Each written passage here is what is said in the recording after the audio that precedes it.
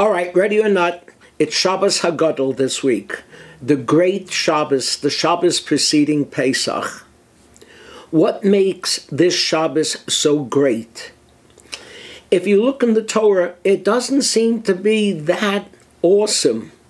What happened on this day, which was the 10th day of Nisan, was that the Jews took a lamb, a sheep, and tied it to their bedpost in preparation for the sacrifice of the Korban Pesach and the sprinkling of the blood on the doorposts. So all the Jews really did that made this day great was prepare. The reality is preparation is very much a part of Jewish tradition and certainly a part of Pesach. We are told to start preparing for holidays and learn their laws 30 days before. Erev Shabbos has its own special title, the day before Shabbos, because it's a day of preparation. And for the Pesach itself, the original Pesach sacrifice, you had to prepare by making arrangements with other families to eat together. You couldn't just show up. And the same is true of Pesach today. We have to prepare.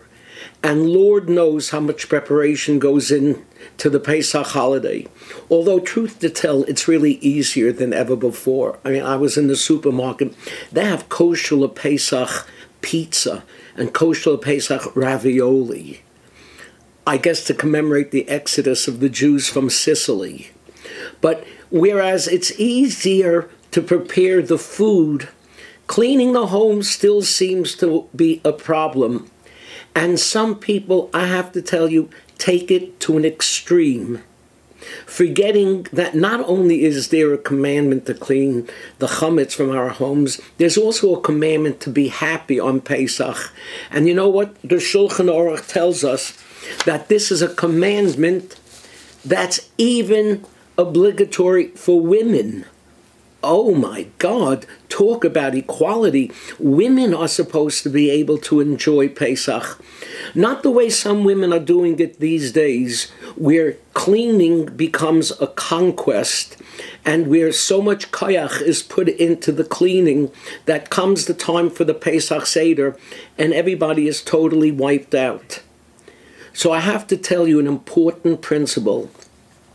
Dust and dirt are not chametz.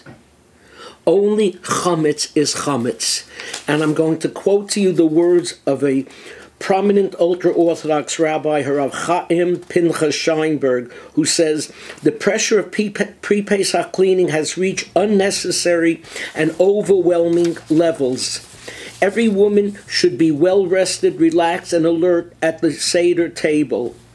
And the rabbi goes on to list some of the things women are doing that are unnecessary, such as cleaning out clothes closets, dressers, and chests, and even basements where there is little, if any, possibility that chametz was used during the year.